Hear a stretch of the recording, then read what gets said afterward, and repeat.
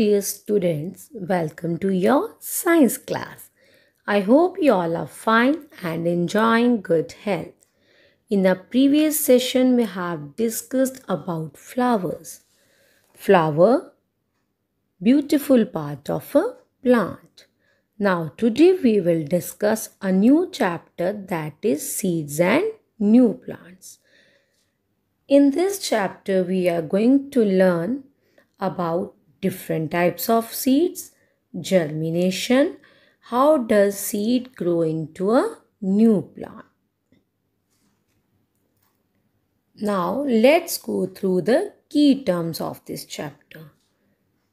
Our first term is seed, seed, part of a plant that grows into a new plant. See, here are some seeds. SEED seed, COAT coat, seed coat, the covering of a seed. Now see, here you can see a seed coat and a seed. Our next term is germination, germination, the process by which a seed grows into a new plant. Now here you can see seed is growing into a new plant.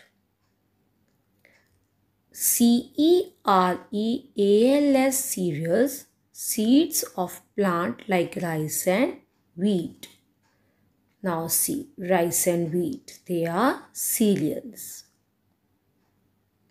pulses, pulses, seeds of plant like grams and kidney beans.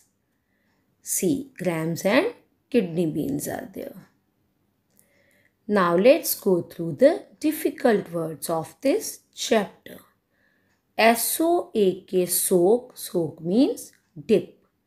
SPLIT, split, split means break into two parts. Now children, open your Enjoying Science book, page number 10. Let's read flowers change into fruit. Children, some flowers do not change into fruit like rose and lily flower. Flowers changing into fruit. See, these are flowers, they are changing into fruit. Raw apples and ripe apples. Now, fruits have seeds inside them. Some have many seeds and some have only one. Now children, all fruits have seeds inside them. Some fruits have many seeds, some have one seed, some have few seeds. Tick the ones which have only one seed. Now you have to tick the one which has only one seed. Mango, only one seed, so tick mango. Plum, only one seed, so tick plum.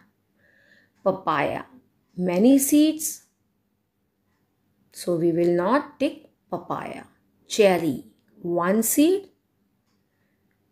tick cherry. Now, jamun. Another name of jamun is blackberry.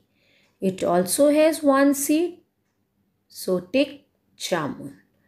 Next is orange. It has few seeds.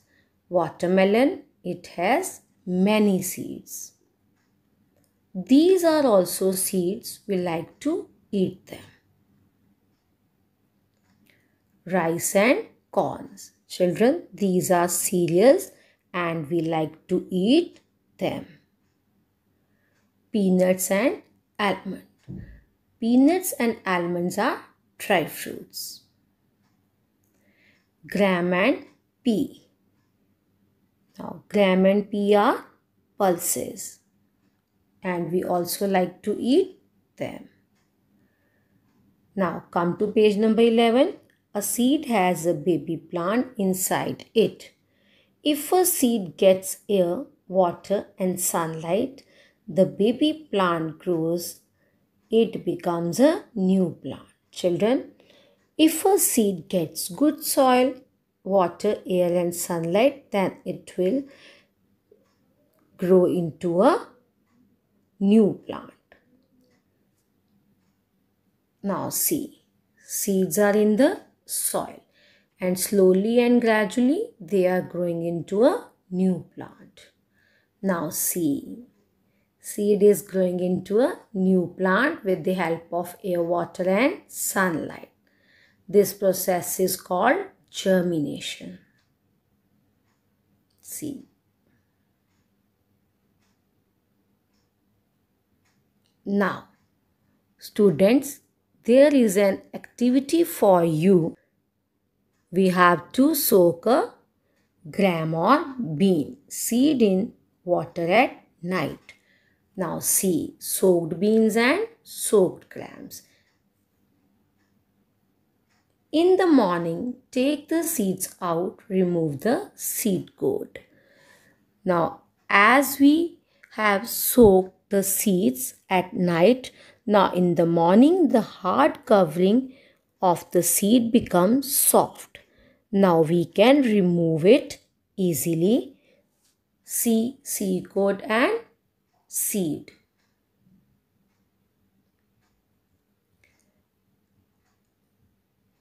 Split the two parts and see the baby plant inside.